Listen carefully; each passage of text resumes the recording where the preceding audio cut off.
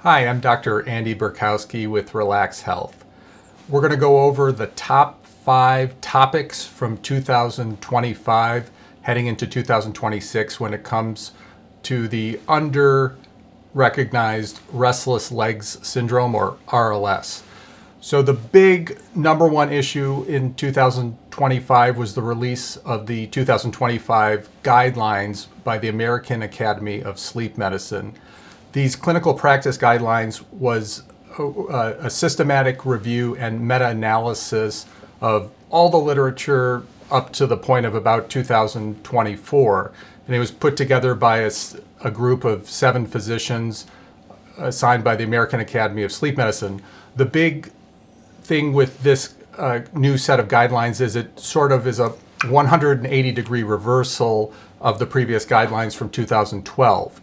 The dopamine agonist medications, pramipexole, ropinirole, and the less used transdermal rotigotine and even levodopa are now recommended against for the standard use in the treatment of restless leg syndrome. Pramipexole and ropinirole have been long the first-line treatment for RLS, but due to a phenomenon called augmentation, which is a severe worsening of RLS where symptoms start to come on earlier and earlier in the evening and into the daytime, symptoms getting worse or symptoms even spreading throughout the body. These medications have not been found to be good for the condition, causing damage to the dopaminergic system long term and creating really an iatrogenic form of RLS that is far worse than the original condition. These medications have not been considered first line for the past decade, but now the American Academy of Sleep Medicine has found that based on the research, which includes up to 70% of individuals on these medications for 10 years, will develop augmentation. So the vast majority of individuals taking these medications long term will get worse and somewhat permanently worse. So these drugs are no longer recommended for standard use. Most of you watching this video should not be prescribing them, and this is the big point with the new guidelines. The guidelines had, based on the research, have installed 4 strongly recommended treatments. 3 of them are gabapentinoids, gabapentin enacarbil, and pregabalin as 3 first-line drugs, along with 1 form of IV iron called ferric carboxymaltose, which are all considered strongly recommended treatments based on the systematic review and meta-analysis. So that's the big uptake from 2025 in the new guidelines, is that getting the information out that the treatment plan for RLS, starting with patients who are newly treated, should not be put on dopamine agonists in most circumstances. Topic number 2 that is a big point, I just mentioned it, ferric carboxymaltose. IV iron is playing a much stronger role in the treatment of RLS. RLS is caused by low iron levels or poor iron metabolism in the central nervous system, and treatment with oral and IV iron are now the mainstream, the main treatments for first-line use going forward. So right now, based on the guidelines from the American Academy of Sleep Medicine, anyone with a transferrin saturation less than 20% or a ferritin of less than 100 should be getting IV iron.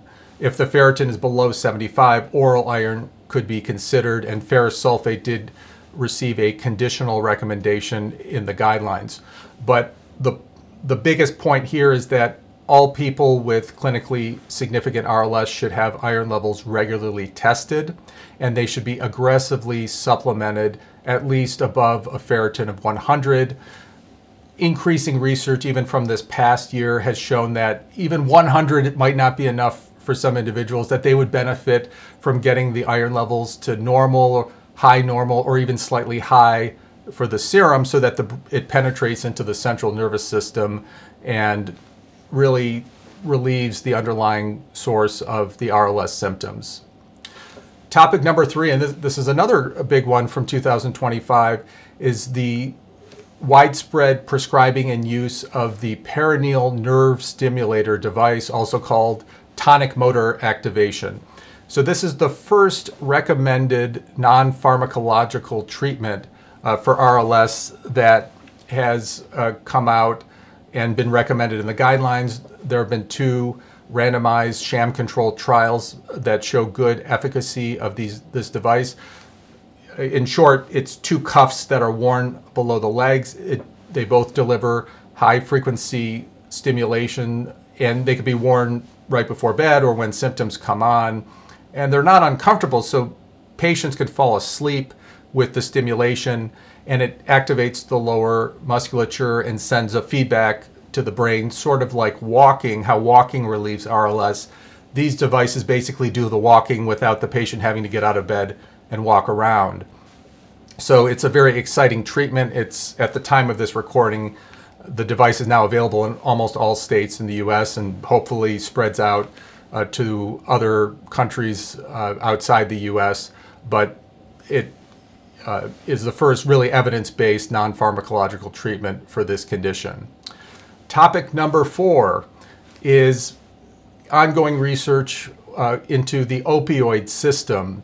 So Dr. Brian Koo at Yale has been working on the melanocortin system, endorphins. There are tremendous deficiencies in the opioid system in those with restless legs syndrome, and this sort of starts to suggest why low-dose opioids are so highly effective for this condition.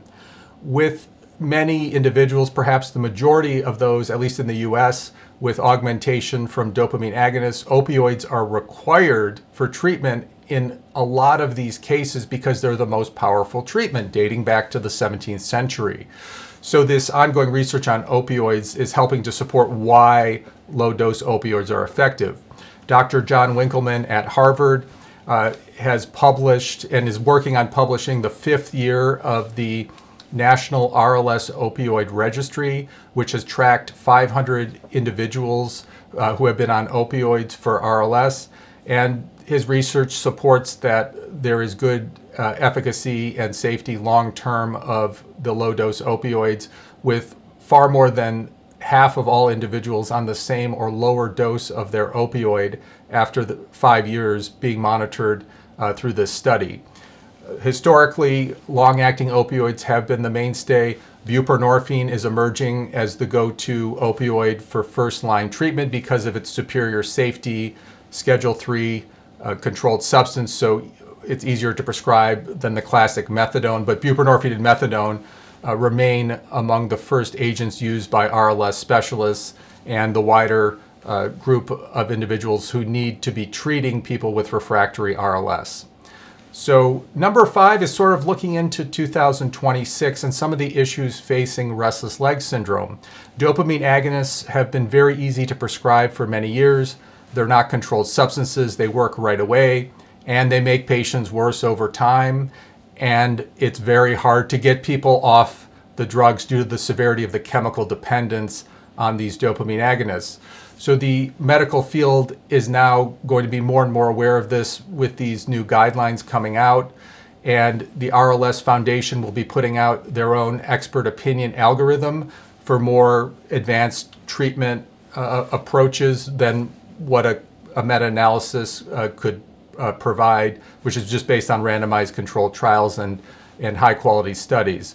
So we'll see how the medical field grapples with this. One is creating awareness that dopamine agonists are generally not recommended except in rare circumstances, moving to oral and IV iron, moving to gabapentinoid medications, but then also what to do with people who are on dopamine agonists. Most who are doing well should be monitored very closely for augmentation. Some may want to taper off slowly the dopamine agonist before they develop augmentation. It's easier to taper off before they're in a state of crisis. And then what to do with individuals who don't do well on the first line therapies. If they don't tolerate gabapentinoids, if IV iron infusion doesn't work, what are the next steps for clinicians? Is it to move to a low dose opioid like a buprenorphine or a methadone? Or is it to continue to look at other more experimental treatments like different types of seizure medications that have yet to be proven for this condition. So we have reached a new era when it comes to restless leg syndrome. We hope that it brings about long-term, with fewer people on dopamine agonists, that this condition as a whole, the next generation of those with RLS, have milder and milder conditions because of the hopefully elimination of augmentation over the next decade. I'm Dr. Andy Burkowski of ReLACS Health, and this was the 2025 into 2026 year in review. Thank you.